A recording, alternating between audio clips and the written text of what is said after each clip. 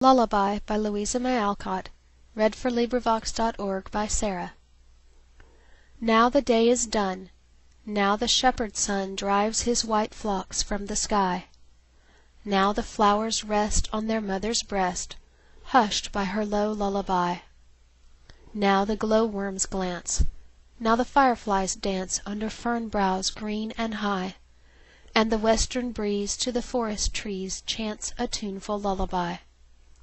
Now 'mid shadows deep falls blessed sleep, like dew from the summer sky, and the whole earth dreams in the moon's soft beams, while night breathes a lullaby.